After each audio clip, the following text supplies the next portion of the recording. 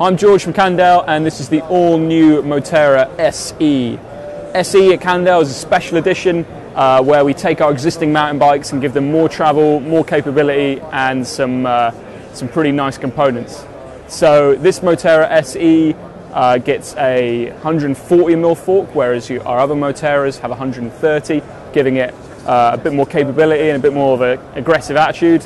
You get tan wall tyres on there, you get SRAM's new EX1 e-bike specific group set, a dropper post, a wider bar and a shorter stem than comes stock on most Moterras, and this awesome gunmetal grey paint job. It's without doubt the best looking e-bike that we do, and super capable with that extra travel up front.